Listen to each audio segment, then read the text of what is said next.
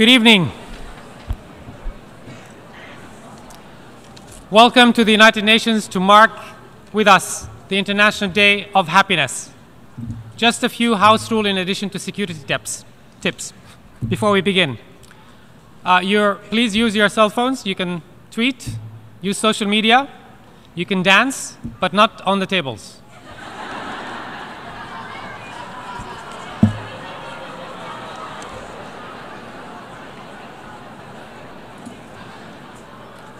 My name is Maher Nasser. I'm the Director of the Outreach Division in the Department of Public Information, and we're very pleased with this opportunity to partner with Pharrell Williams, the UN Foundation, and other to make today's event a success. The concept of the day was championed by the country of Bhutan at the United Nations to advocate for a new economic paradigm that recognizes the equal importance to human well-being of not just being just the economy and economic indicators, but also social and environmental conditions. In 2012, the United Nations General Assembly in this very hall adopted a resolution recognizing happiness and well-being as universal goals and aspirations in the lives of human beings, and decided that 20th of March every year would be the International Day of Happiness. So, happy day. The resolution invites governments and civil society to observe the day, and we are encouraged to see how many interest there is around the world on the topic of happiness.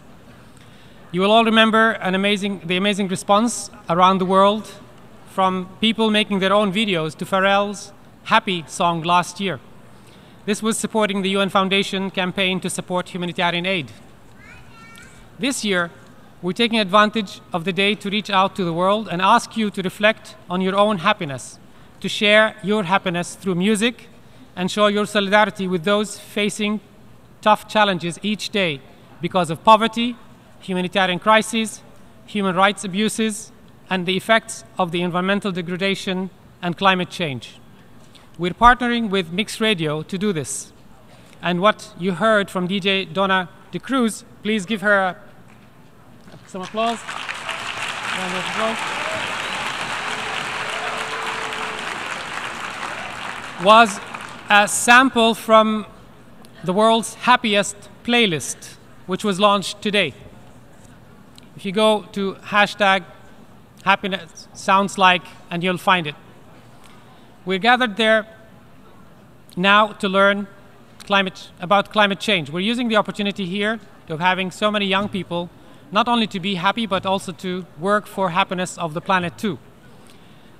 Climate change, how much potential it has to make many millions of people very unhappy, and how important it is for governments, businesses, individuals to take climate action. We're grateful to the UN Foundation for their partnership and could not be happier that we have some very special guests with us today. I look forward to a conversation here tonight around climate and protecting our environment. But first, I would like to let you all know that there is with us tonight is the Secretary General's Envoy on Youth, Ahmed Al-Hindawi. Please, Ahmed, stand up.